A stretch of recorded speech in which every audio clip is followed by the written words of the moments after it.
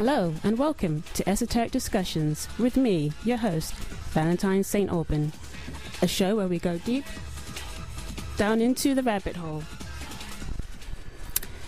You can catch me every other Wednesday evening from 9 here on Peterborough FM and online. If you want to learn more about me, please visit my website at www.valentinesaintaubyn.co.uk.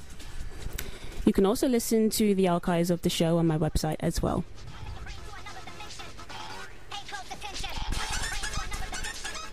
So, it's the 17th of August 2011. How have you been coping with Mercury retrograde? Have you been experiencing delays? Technical difficulties? The planet Mercury, who is the planet of communication and travel, has been in retrograde motion, which is a fancy way of saying he has been moving backwards. Although the planets don't actually move backwards, it just looks like that. It just looks like that from our point of view. When Mercury is in retrograde, we often have delays with anything we are trying to do. Things in general have a hard time taking off, and there's often a lot of confusion in the air. So things should be back to normal by the end of the month, and if you have been having difficulties, know they are coming to an end soon, and hopefully life will be making a bit more sense by the end of the month. So we've had a full moon this weekend, and you could literally see and feel the energy building as the riots began to kick off last week. There's a lot to be said about the riots that took place across England last week. I personally found there was a lot of strange activity, and I have to say that there were reports of police standing by and doing nothing while shops were being looted. And actually, I caught a clip when I was watching the news. I caught a clip of a camera crew on Sky TV as they showed a large, well-known supermarket, which I won't say the name, literally being raided and looted. And the police were standing behind them. There were a group of police standing behind them, and they did nothing. And even I noticed the journalist of the show, he was saying, all this is going on, and he found it quite strange that the police weren't doing anything. So yes, lots of bizarre activities last week, and I personally was just annoyed by the statements coming out of the mouths of our elected MPs claiming that these riots were just mindless raids used as an excuse to steal and thieve. And I noticed any time an argument was put forward that didn't push the point of view forward that the media wanted to push forward, the person would literally just be stopped in mid-sentence, or the interview would just end. So, I personally found all of it quite concerning, and the fact was while all of these riots were going on, the economic markets were collapsing worldwide. We had the FTSE that was down, and the Dow and the Asian markets, they all basically collapsed. And of course, it was the worst collapse since the big crash of '08. Obviously we had been warned that another crash was coming soon. Those of us in the know have been quite aware that the issues that were highlighted in 2008 have not been resolved, and we were due for another crash, and it came. And while it came, instead of the economic conditions being put on the headlines, it was the riots. The riots just took over everything. Every moment they were talking about the riots, you turned on to any news broadcast and they were just constantly talking about the riots, and very little being said about the financial situation.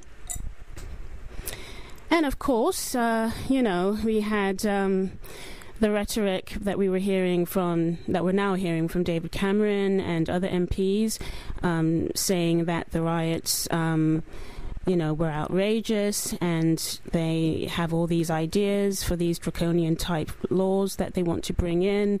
We're talking about curfews across the UK, private messaging services that are no longer private, benefits being taken away from those who took part in the riots, harsher sentences for children who were caught stealing things like a bottle of wine or sweets or a few clothes, plastic bullets being allowed to be used, water cannons. I mean, the list goes on and on. So, obviously many people have been warning us about this police state that is basically here. There's no doubt about it. It is here. And, well, if you can't see it, then I don't know what else to say, because it's very blatant and obvious now. So, we're in some very, very interesting times. And, emotions are very high. People are just, in general, I've noticed, are just very stressed out. Everybody ready to jump on one another. And, it's a very difficult time when there's not a lot of money around, when people are pushed to their limit. It can cause all sorts of problems, and those problems have been reaching a boiling point, and that's what we witnessed last week. And over the next few years, things are just going to get more and more intense. But, I'll be talking more about the UK riots in upcoming shows. I could talk about this subject right now, but I have another show planned for tonight, so we'll have to put that on the back burner for another show. But we will definitely be addressing the UK riots. We'll be looking at all of the issues, so, stay tuned for that. So tonight I am going to be talking about the astrology of 2012 with astrologer Helen Sewell. And I'm really excited about having her on the show, as she has some really great insights to offer. And we're going to be talking about the alignments that are happening and those to come, that is bringing this great change that I've been talking about in past shows, and that if you follow any of this kind of stuff that you're hearing, this planet is going through a great transition, and we're seeing it. It's happening right in front of our eyes. The show has begun, and that is for sure. And when the riots were going on last week, I just want to add this one point. When the riots were going on last week, there were protests and riots going on in Chile. I believe it was Chile. The students were protesting about the high tuition fees, and there were protests in India. There were riots in Philadelphia. And, we have obviously been seeing uprisings and people trying to stand up for their rights in the Middle East. So, there is a mood of revolution in the air. And that's one of the things that we'll be looking at tonight. We'll be looking at these alignments and what's sort of kicking all of this off, because it's not just something happening here in the UK. It's happening everywhere. People have had enough, and they want change, and we have to understand what's going on in the stars and what's going on above us, because it's always replicated below us. So it's going to be a great show, and we'll also be looking at, hopefully if we have the time, some of these alignments that are going on right now, and what it means for us for the future. So before I bring Helen on to the show, I want to tell you about an event that I'm hosting in October. It's taking place in Peterborough, England. So for those of you that live in the UK, it's something based here in the UK. It's called Future Talk 2012 and Beyond. And my guest speakers will be Anne Ella and Alex G. Alex G is the host of the show On the Edge, which airs live on Thursdays at 8 p.m. on Controversial TV channel 200. That's Sky channel 200. And I have been told that you can actually get Controversial TV on FreeSat, which is a free satellite channel. System. So it's an alternative to Sky Television, which is a paid subscription, and it is available across Europe. So it's going to be a great event, and I'm very excited about it. And if you're interested, visit my website at valentinesaintauburn.co.uk. It has its own special page, which is called Future Talk, and I think it's going to be a really good event, so if you can make it, please do. So we're going to take a quick break, and when I return, I will be joined by Helen Sewell. So stay tuned.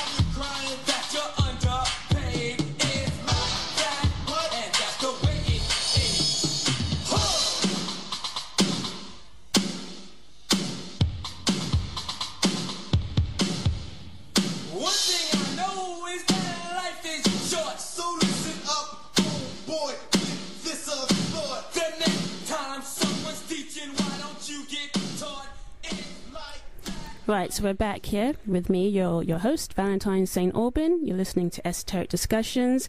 We are live. It's Wednesday evening on the 17th of August. And that was Run DMC, a very old track called It's Like That, and that's the way it is. I think it's quite relative to the times we're in right now. So we're going to start the show, and I have Helen Sewell on the line, and she'll be joining us in just a second. So let me just give you an introduction. Helen is a professional astrologer, and she studied at the Center for Psychological and... let me try again. Helen studied at the Center for Psychological Astrology with the renowned astrologer Liz Green. She writes for astrological journals and websites and gives lectures